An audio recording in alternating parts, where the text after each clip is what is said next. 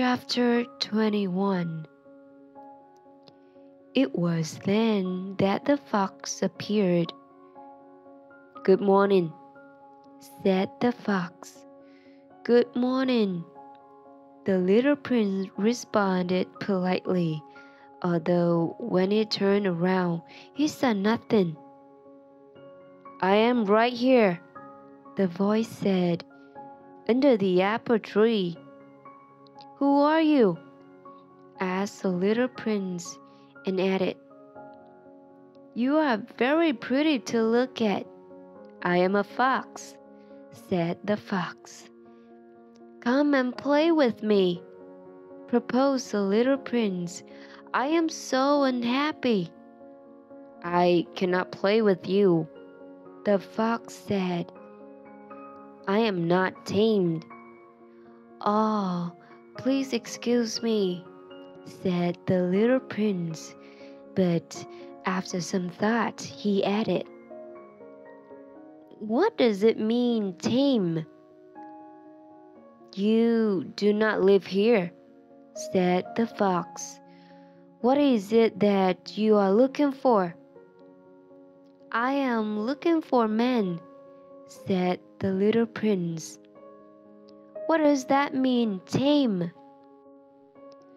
"Men," said the fox. "They have guns, and they hunt. It is very disturbing. They also raise chickens. These are their only interests." "Are you looking for chickens?" "No," said the little prince. "I am looking for friends."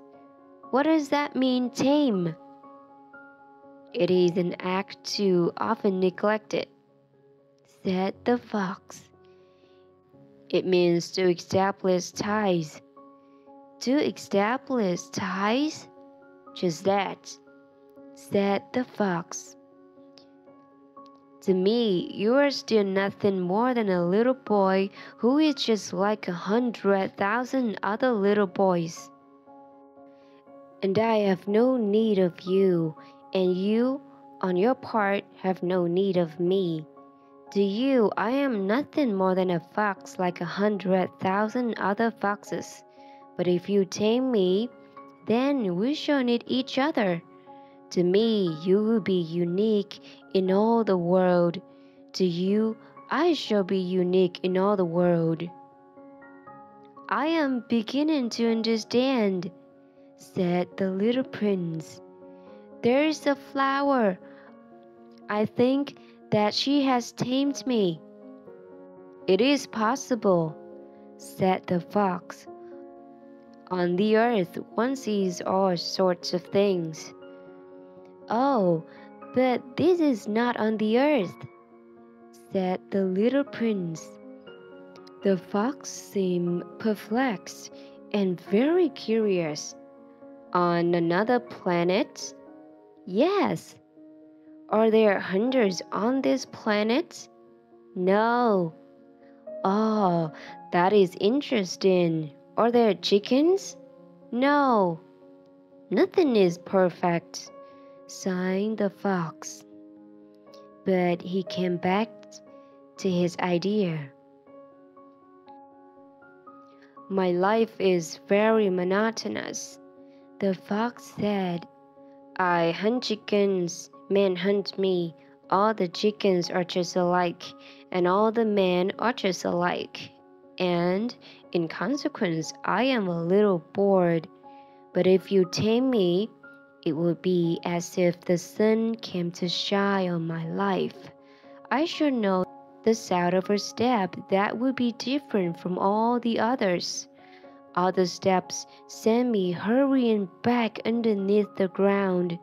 Yours will call me, like music, out of my burrow. And then look, you see the grain fields down yonder? I do not eat bread, which is of no use to me. The wheat fields have nothing to say to me, and that is sad.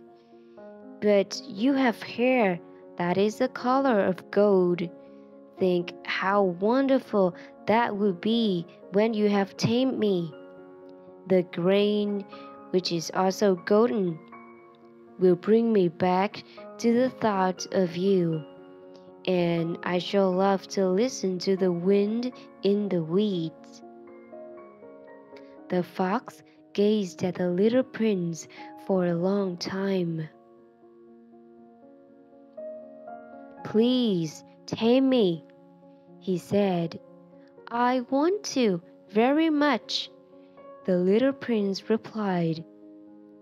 "But I have not much time.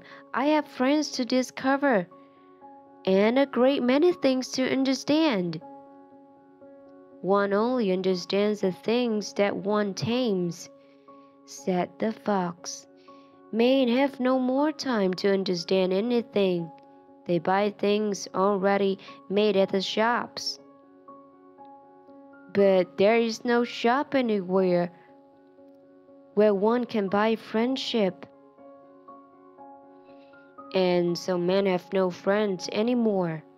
If you want a friend, tame me." "What must I do to tame you?" asked the little prince. "You must be very patient," replied the fox. "First, you will sit down at a little distance from me, like that, in the grass. I shall look at you out of the corner of my eye, and you will say nothing. Words are the source of misunderstandings, but you will sit a little closer to me every day." The next day, the little prince came back. "I would have been better to come back at the same hour," said the fox. "If, for example, you come at 4 o'clock in the afternoon, then at 3 o'clock I shall begin to be happy. I shall feel happier and happier as the hour advances. At 4 o'clock, I shall already be worrying and jumping around. I shall show you how happy I am.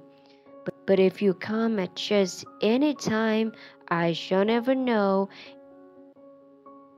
at what hour my heart is to be ready to greet you. One must observe the proper rites."